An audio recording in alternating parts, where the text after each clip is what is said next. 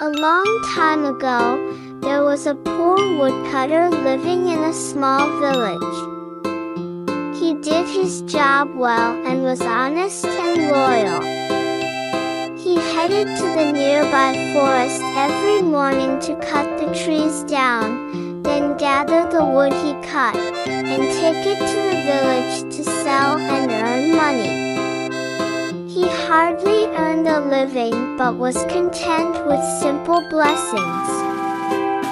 One day, when he was cutting the trees near the river, his axe fell from his hand into the river.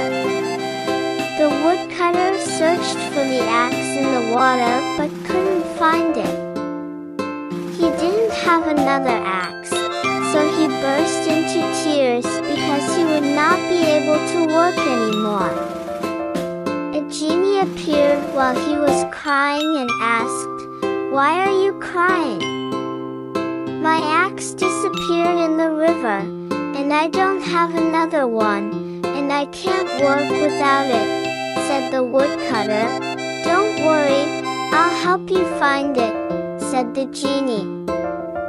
The genie dug into the river and came out holding a golden axe.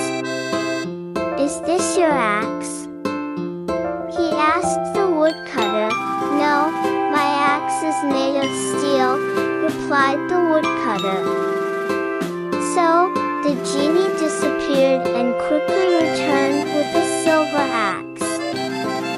The woodcutter once again denied the axe was his and said, "My axe is made of steel." The genie dug into the river again and quickly showed up holding the woodcutter's steel axe. "Is this your axe?" he again inquired. "Yes, that's my axe," replied the woodcutter.